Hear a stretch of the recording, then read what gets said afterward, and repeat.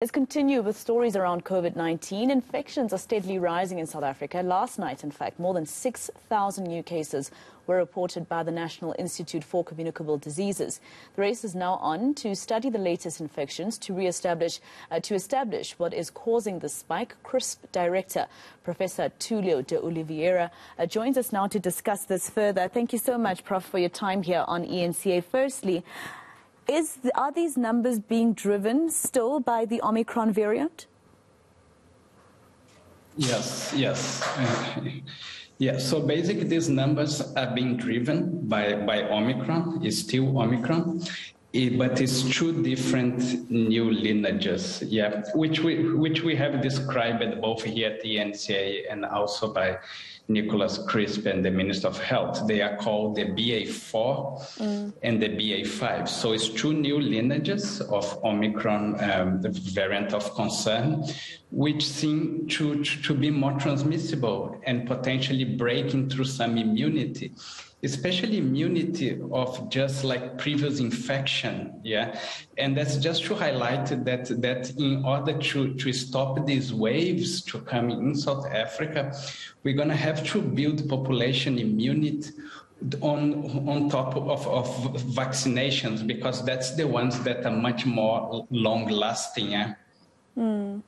Prof, is there any need for us to panic at the moment as a country, seeing 5,000, 6,000 new infections?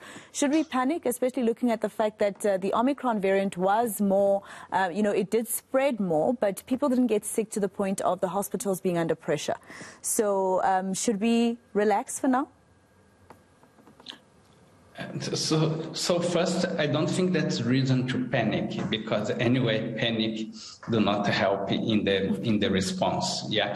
At the moment, we are in a good phase of the pandemic, at least from South Africa. What it means, we have empty hospitals, so the hospitals can get a lot of carrying capacity in case people start developing disease and need hospitalizations. We do not see a big signal on increase of hospitalization and deaths, and we have very effective vaccines and population immunity through vaccines and previous infections. So instead of panicking, the best thing to do is very calmly and rationally, make sure that we increase the vaccination, especially on the people that are likely to get sick, like older people that immune suppress, or that have other disease that may increase the chance of being hospitalized, and make sure that our hospitals are prepared, that we have good wards, and that we have good clinical management, which South Africa at the moment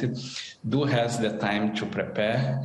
And more important, there is enough vaccines in the country that if you give a push on the vaccination now, that would really make sure that this wave, it is not more drastic and do not cause unnecessary deaths.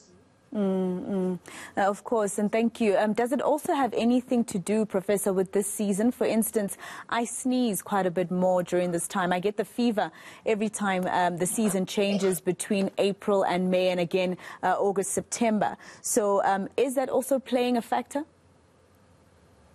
So the seasonality of the virus is become quite clear. These waves, they go around like they start 4 months after the other one has finished, and we're gonna be going to our 50th wave in South Africa.